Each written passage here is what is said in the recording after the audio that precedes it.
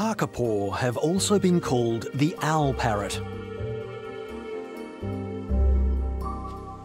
As they evolved to become nocturnal, their eyes gradually moved towards the front of their head, improving low-light vision. Like owls, Kakapo also have a distinctive circle of feathers around each eye.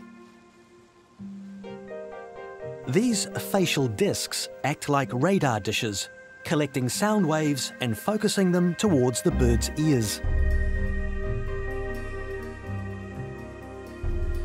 One characteristic they share with other parrots is intelligence. Each bird exhibits an individual personality.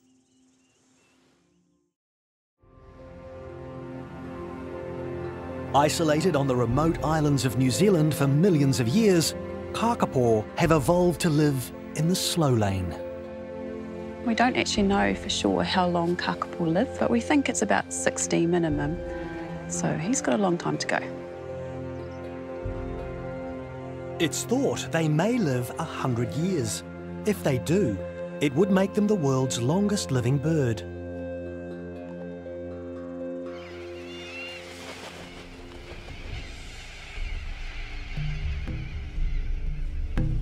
There are over 350 species of parrot in the world, but the Kakapo has taken a path unlike any other.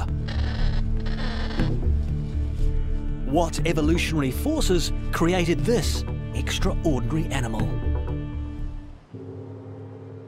On remote Whenua-Hou, Codfish Island, Kakapo still face a desperate battle for survival.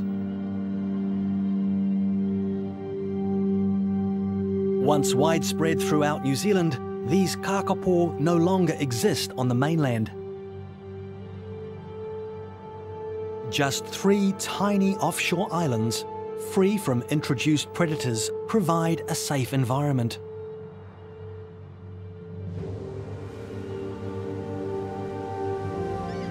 Less than 160 Kakapo are left, and half of the population lives here.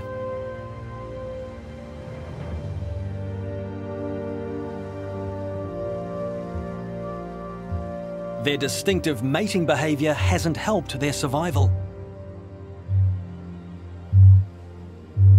Male Kakapo sit in a hollow. They boom loudly and wait for a female to be attracted to their call.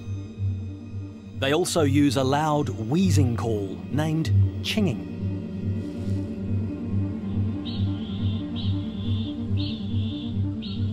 With numbers so low, the Kakapo's breeding strategy produces far less certain outcomes than the lifetime pair bonding of the takahe. Males now compete for a small number of females. Many males don't get to mate at all. The situation is still very, very dire. They're still critically endangered. The population has tripled since recovery efforts began, but we still only have 154 birds. For any animal, that's an incredibly low number. These cute and fluffy chicks have an uncertain future. But there is hope for them.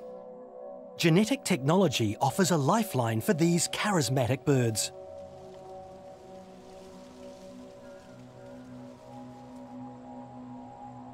After giving Moss a health check, Andrew and Deirdre take a small sample of blood.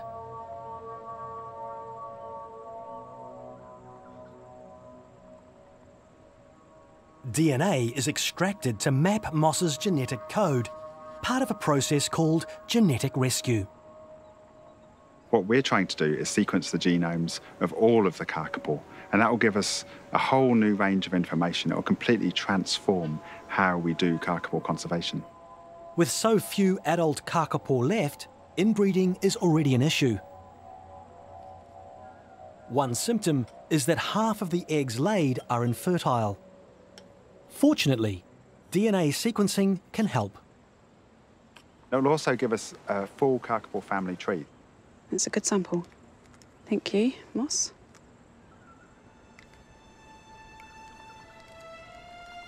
We'll know exactly how all of the kakapo are related to each other, and that will help us to prevent and to slow down inbreeding.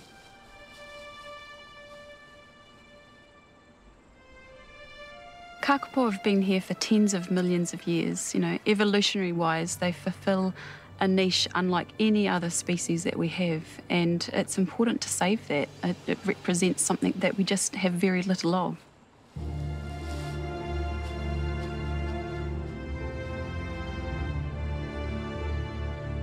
Most people would agree that we need to preserve animals like this, completely unique animals which are like nothing else on Earth. And they're important and part of the biodiversity of the planet, and it's our duty to save them.